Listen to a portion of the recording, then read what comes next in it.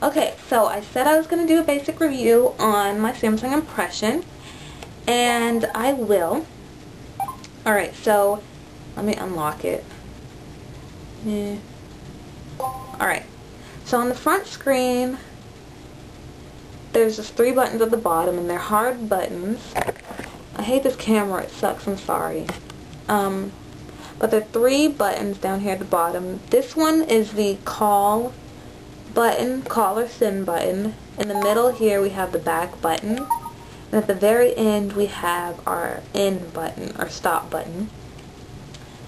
On the left side we have at the very top the multitasking button. So if I push that, okay, it's taking a while. Okay, if I push it, it'll come up with the multitasking menu. I hate this camera. Anyway, and you can just click exit. And then below that it has the volume rocker to turn the volume up or down. Then at the bottom it doesn't have anything. I think it has one of those little strap thingies down here on the corner. And on the right side of the phone, on the side, it has the lock button, which a lot of people say is really hard to use. But for me, it's actually pretty easy. It's not difficult at all.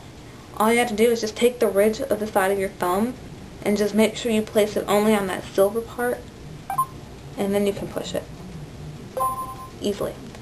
And below that is the camera button. I'll come up with the camera. And I can take a picture by pushing that same button.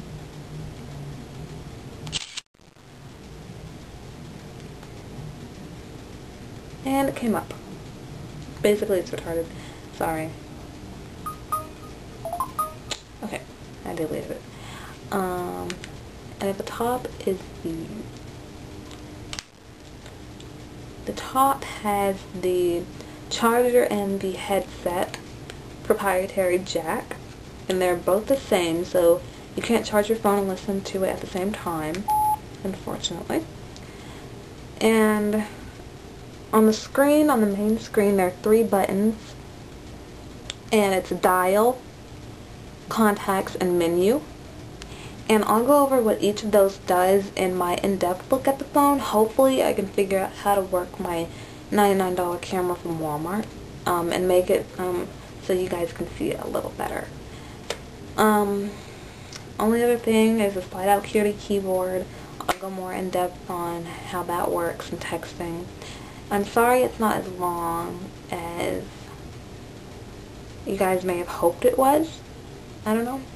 Oh, one more thing is how I got this phone to be free from the actual AT&T store was I did some research and stuff before I actually went to the store, and I found out that they sold it for free on Walmart.com, and BestBuy.com they sell it for free as well, and a couple of other websites. So I went to the AT&T store, and the sales rep came up to me and was like, "Can I help you with anything?" And I was like, "Yeah, I want to get this Samsung impression." And she was like, "Well, it's $250 today, but if you look at the Xenon, it'll be $100.